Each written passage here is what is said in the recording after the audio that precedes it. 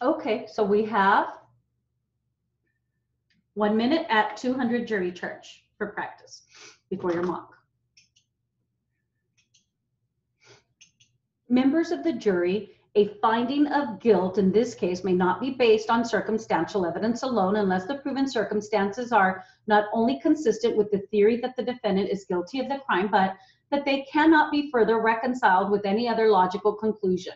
Furthermore, each fact which is essential to complete a set of circumstances necessary to establish the defendant's guilt must be proved beyond a reasonable doubt. In other words, before any inference essential to establish guilt may be found to have been proved beyond a reasonable doubt, all the facts or circumstances upon which this inference necessarily rests must be proved beyond a reasonable doubt.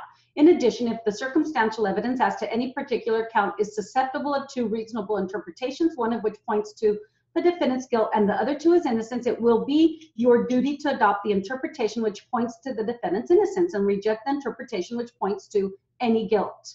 If, on the other hand, one interpretation of the evidence appears to you to be reasonable and acceptable, and the other interpretation appears to be unreasonable and unacceptable, it is your, and then you have on your 200 jury charge, it says no proper names. Let me make sure.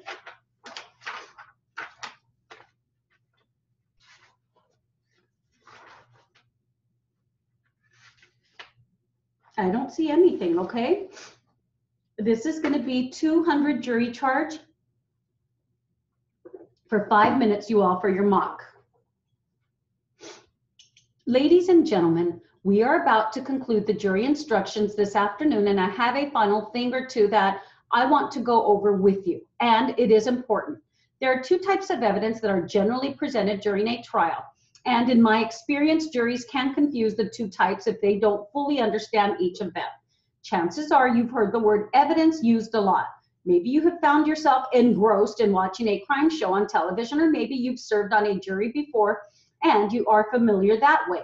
There is direct evidence and there is circumstantial evidence. Direct evidence refers to any piece of evidence that can stand alone to prove an assertion. In other words, it provides direct proof of a fact and doesn't require any type of inference.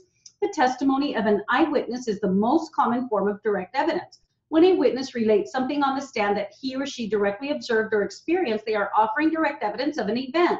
Circumstantial evidence, on the other hand, is a set of facts that, when taken together, they lead to a desired conclusion. Unlike direct evidence, circumstantial evidence doesn't stand alone. It requires the use of logical reasoning to prove a fact. Forensic evidence, let's say like a blood spatter on a wall, is a good example of circumstantial evidence. It requires the use of reasoning to connect a suspect to a crime, because the blood spatter on its own doesn't prove anything. Now, sometimes a witness will offer testimony that serves as circumstantial evidence of a fact. An example of this might be a witness who saw a suspect fleeing the scene of a crime. While the witness didn't actually see a crime being committed, their testimony can be used to create an inference that the suspect was involved in the crime.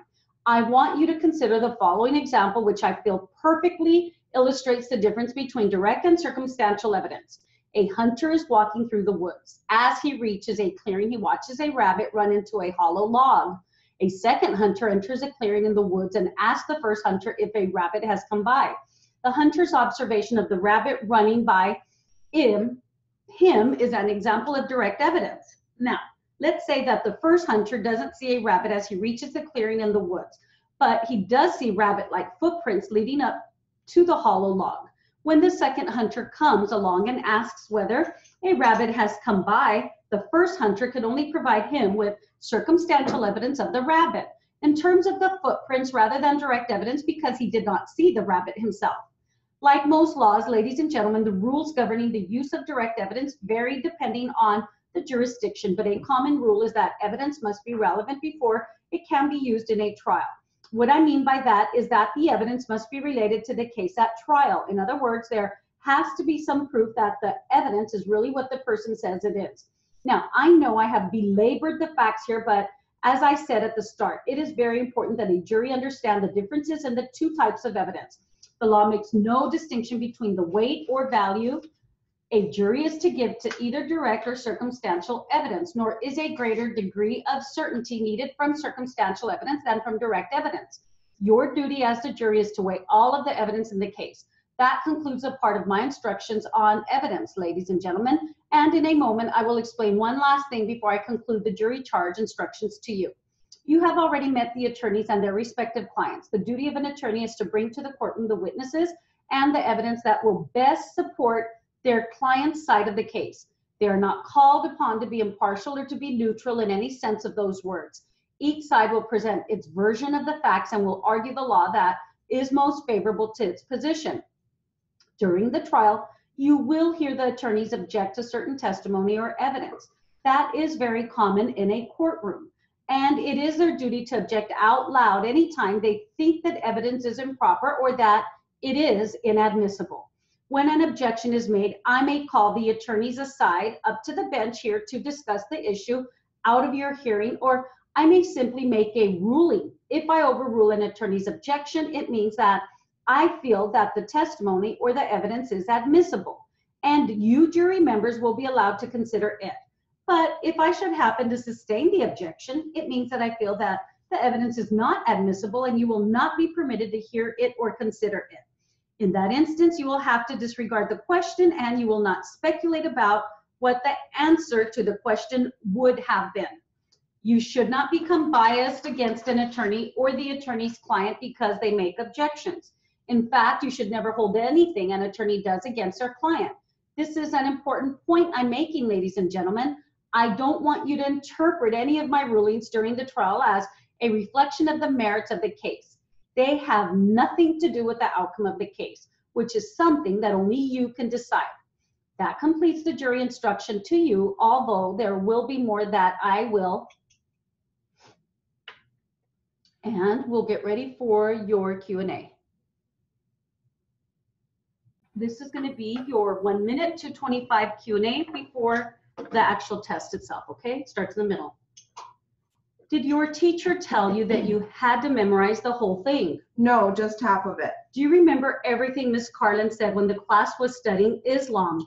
No, not really. Are there things she said that you don't remember right now? Yes. Do you think that you have a pretty good memory? Yeah, I think so. So what makes you certain that when your teacher talked about that prayer you read, she never said it was a prayer that Muslims say? I remember that she didn't say nothing after that first day. Do you mean the first day that she handed out the prayer to the class? Yeah. And the day she handed out copies of it for the first time? She never once told you it was a prayer that Muslims say? No, I don't think so. Do you remember what she said when she handed it out to the class? Yes, sir. What did she say to the class? She said that we had to memorize parts of it and just to get it in the back of our heads. So when Miss Carlin asked you to have it in the back of your head, did she tell you how she wanted you to do that? She was just like, if you see it, you will know it. Okay, and so your Q&A continues, you all. So you have Miss Carlin, Islam, TV, Race to Micaiah, Bryce, Jeopardy, and Jerusalem. And this is going to be then your 225 Q&A, and it starts in the middle for 5 minutes. Did your teacher often have the class memorize things? Yes. Was this the first time she had asked the class to read a prayer? No. Did she tell the class that she wanted you to memorize it so that she could ask you questions about it later on a test? She said so we could talk about it in class. What did she say that it was? I don't know. I don't remember. Did she say it was the thing that she wanted the study groups to learn? I don't understand. I mean the passage that she asked the groups to learn, okay? Can you repeat the question? Sure. What did Miss Carlin say it was when she handed out the copies to the class? She just said it was a prayer. Did she tell the class anything else about it other than it was a prayer? My mind keeps blanking. If your mind is blanking, maybe you just don't recall what she said about it. Do you recall what she said or not? I know she said to get it in the back of our heads. And by that, you felt she was telling you to memorize it. Yeah. Did she actually use the word memorize? I know she said that. But she might have said something else too, right? I don't know. Is it possible she said something else about it too? I guess so. I don't remember. All right. At some point during the study of Islam in your class, did Miss Carlin have the students come in during recess to work on their presentations? Yeah. At some point during the study of Islam in your class, did she say that you could get extra credit for giving up an hour of TV on your phone at home? Yeah. The class was divided into study groups, right? Yes. So was your group affected in some way by whether or not the students in the group participated in that? It didn't affect our grade in the class. Did it affect how your group did in the race to Maka game? Yeah. But it didn't affect anything other than that, right? Right. Miss Carlin never asked the class to give up food, did she? If you wanted extra credit. She told the class that if anyone wanted extra credit, they could try going without food. Yeah. Do you remember when she said that? I don't remember the date. Do you remember the context in which she said that? No. Do you remember how she said it? No. What do you remember about Miss Carlin saying that you could go without food? I remember that she said we could. Do you know if anyone in your class gave up food for extra credit? Yeah. Do you know how many students did that? No. Do you know the name of someone who did it? Bryce did. Do you know Bryce's last name? No. Was he in your study group during the Islam unit? Yeah.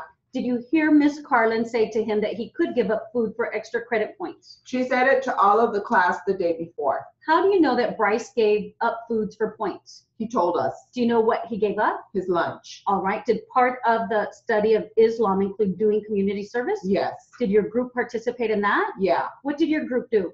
We only did a little bit because it was almost over by then. So your group didn't finish doing the community service part of the unit, No. but you said you did a little bit of it, right? Yeah. What did your group do for the community service part? Picked up trash. Did you do that on the school campus? Yes. Are there other things that your group did? That was it. How many hours do you think your group devoted to picking up trash around your school? Not very many. Can you give me any sort of an estimate of the hours? I don't know. Do you think you spent more than 20 hours picking up trash? No. Do you think you spent more than 1 or 10 hours picking up trash? No. Do you think you spent maybe 5 hours picking up trash? No. So is it fair to say you spent less than 5 hours picking up trash? Yeah. Okay. Did your class play a game that was like Jeopardy as part of the Islam study unit? Yeah. Do you remember what the game was called? I can't remember. Did your class do presentations as part of the unit? Yeah. Did your group do a presentation in front of the class? Yeah. What did your group choose to do? We gave a talk about Jerusalem. What sort of information did you cover in your presentation? I don't remember. Was it that you had to research information about Jerusalem? Yeah. Did Miss Carlin provide your group with any handouts for that? Yes. Did you use the handouts she gave you to put your presentation together? Yeah. Did you and your group do any research on your own? No. So you only used the handouts Miss Carlin gave you to put your presentation together. Yeah. Did she give all of the groups in your class handouts to use? Yes. Did your group do an oral report in front of the class? Yes. Did you read the report aloud or did you memorize parts of it? We read it. So each student in your group had a different part of the reports to read. Yeah. Did each student in your group research different parts of the report? Yeah. Did each student in your group write different parts of the report? Yeah. So it was a group effort and you put it on together. Yeah. Do you remember when Miss Carlin gave you the handouts? No. Do you remember doing an essay on your own as part of the Islam study unit? Yeah. What did you write your essay about? I don't remember. But you do remember writing the essay. Yeah. Do you remember when Miss Carlin handed out the assignment to the class? No, I don't remember. Do you remember what she said when she handed out the page? No, I don't. Do you remember how much time she gave the class to write the essay? She gave us a couple days. Is there anything else you did in the Islam unit that we haven't talked about today? I don't know. I don't think so. Did your teacher ever ask the class to write a poem about Islam? Oh, yeah. Okay, you all, that was very good. Good luck. Very good Q&A. I think it's a new one, right, Michelle? Yes. Yes, new Q&A. I think we've been it once before. Oh, have we? I think. A while Okay. back. Have a great day, you all.